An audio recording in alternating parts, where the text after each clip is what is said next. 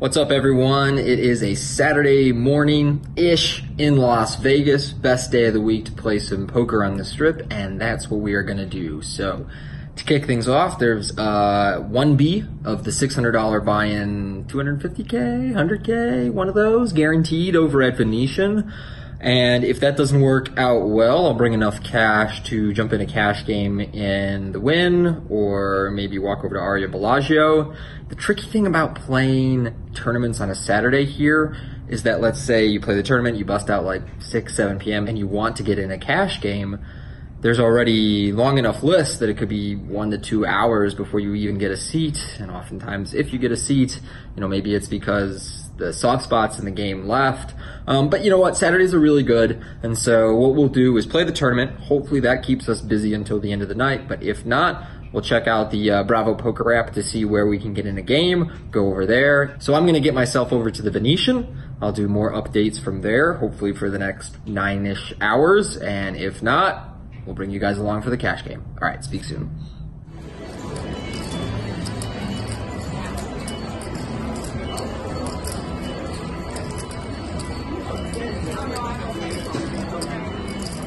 All right, it is the second break of the Venetian 600, and unfortunately, I'm already on my third bullet, so I'm in for 1800 on the day. Busted the first bullet in kind of a marginal hand where I called a raise with 8-10 suited in the big blind in a three-way pot. Fought the pair and a couple of backdoors, caught the bet. On the turn, I was open-ended with the pair, and there's a flush draw on the board, and my opponent put me in. I thought I probably barely had enough equity to make the call, but it was really close, and he just had 2 pair and won. And my second bullet was much more interesting. I had just arrived at the table. I played an orbit and a half, and a guy who'd been pretty active, but I mean, what does 10 hands mean? Raises in mid position. I call king of clubs, jack of hearts, and the big blind called as well. Big blind I didn't know, didn't have any real assumptions about him, but he had maybe 50K. I had 30, opener had 75. And the flop was jack of diamonds, 10 of diamonds, queen of clubs. So I had middle pair, open-ender. Everyone checked. Turn was a 9 of clubs. So I turned a straight to go with my pair. I checked, the big blind bet 3,000. Opener folded, and I called. And then the river was the jack of clubs, completing the backdoor flush draw. Giving me trips to go along with my king high straight. My opponent bet 4,000, and I thought that was a size that was pretty congruent with a king. Didn't really think he would have ace king very much since he would 3-bet pre-flop. I wasn't really about queens for the same reason, so I thought I was in a spot where I was typically calling the chop. Sometimes I would lose to a flush or a random full house, but a full house wasn't very likely when I had the jack blocker. Having the king of clubs blocker was nice against flushes, and I thought this would be a cool spot to turn my hand into a bluff and check shove to chop block him, as it were, since I think that a king was a lot of his range in this spot, and that even the times he has ace king somehow or a weak flush, when I check shove there, it's really, really gross for him, and if he has a full house, well, good for him, too bad. So I went all in for 25,000. And he tanked for a long time and eventually called, and I turned over my hand unsure if I was good, but he had ace of diamonds, king of hearts, so I did not expect him to show up with that. Not a lot you can do there. I feel really good about my shove. I think that play works a ton and makes a bunch of money there, but it did not work today. So we're on bullet 3. We're about to play 501,000. I come in with 35 blinds. Let's run it up.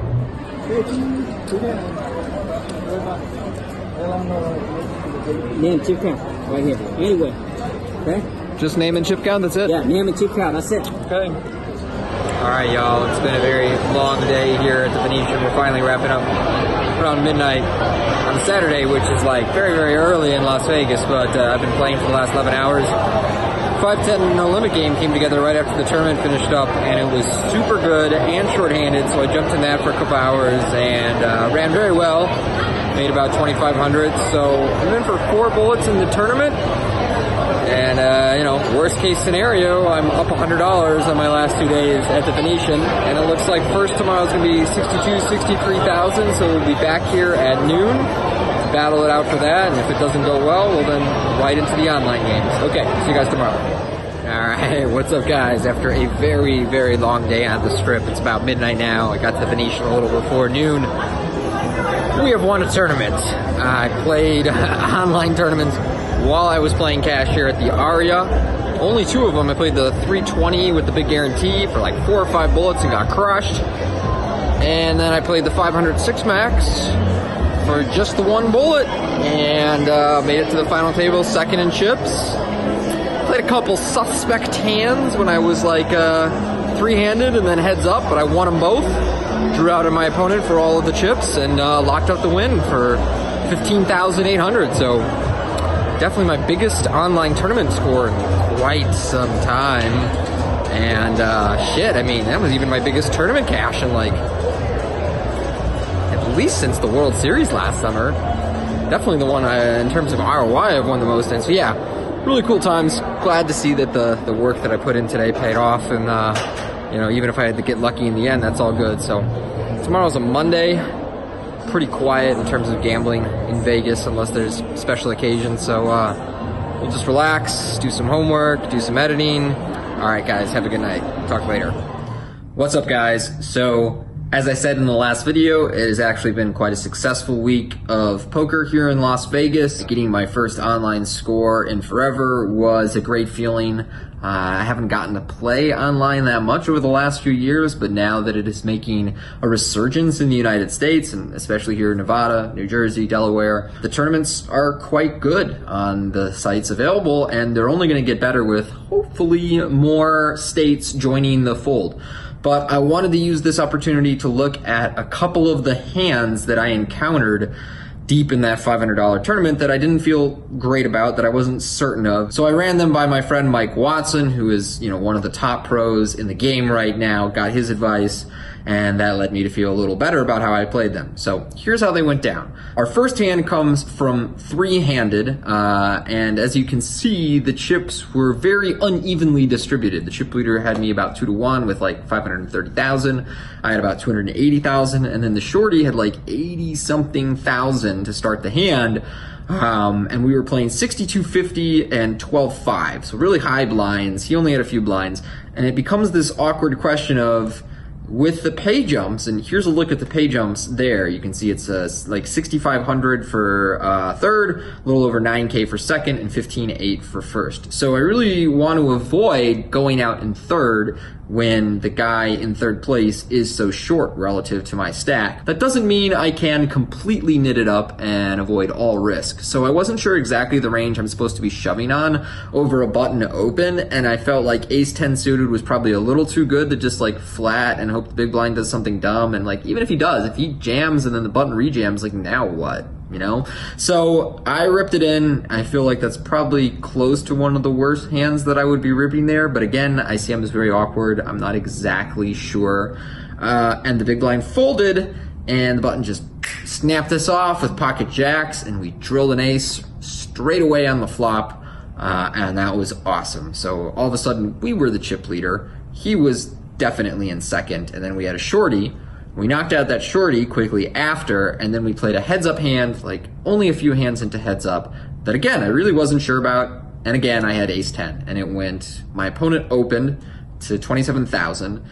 I 3-bet to 78.8, and we were like 45 blinds effective to start this hand, and he shoved. And again, I find myself with what I think is the worst hand I'm supposed to call off here. I mean, heads-up is really not my game, guys, and it's something I'm going to need to work to improve on. I think the best heads-up players at these stacks are sit-and-go players. They just practice this scenario over and over again. But I do think my opponent would likely shove every pair, many suited aces, maybe all the suited aces, maybe not. It's hard to say. Some tournament players do more flatting than they should. Maybe some of the suited broadways. Definitely should shove the suited broadways here. Maybe not the weakest ones, but it wouldn't surprise me if those are shoves too. Again, this is not exactly an area where I am the biggest expert. You know, all the better aces, some broadways like king queen, some people shove king jack, some people flat it, some people shove suited connectors, some people flat them. And I felt like I had enough equity, especially with the price that I was getting, that ace-10 was a call. So I did make the call. My opponent had 10s, we troll again, and he had like 10,000 chips left or something, so I don't remember what the last hand was, but that's how you win a big online tournament, guys, or a medium online tournament, whatever you want to call it. That's how you get it done, guys. You just suck out on people at the end. So I was very happy to make that happen. Now, as for what's going on this week in Las Vegas, there is so much poker. I know I say that every time, but tomorrow is an $800 8 max tournament at the Venetian. That's a 1A. The following day is 1B. Hopefully I can get through on one bullet. This weekend, there's more tournaments, plus all the cash games going on, and then next Tuesday is the Venetian's main event. They're having a $1 million guarantee, 1,600 no limit, that's 1A, and like right after is World Series Circuit and Win. So there's going to be a lot more poker coming up, and I reached out to my guy Johnny Vibes, who runs an awesome poker vlog. You guys have probably watched his if you're watching mine, but if you haven't, check his out because he does a really good job. I've been watching his to learn how to present the poker moments in my vlog, and he just does a great job. So I reached out to him about getting some graphics, and maybe we'll talk to him in a future vlog, but appreciate him being willing to help out a fellow vlogger, and best of luck to all of you guys on your grind and whatever you're gambling on this week. I'll have more coming up from Vegas in the next couple of days. All right, see you later, guys. So if you've enjoyed this vlog and want more great gambling content, please subscribe and I'll keep it coming for you. Thanks.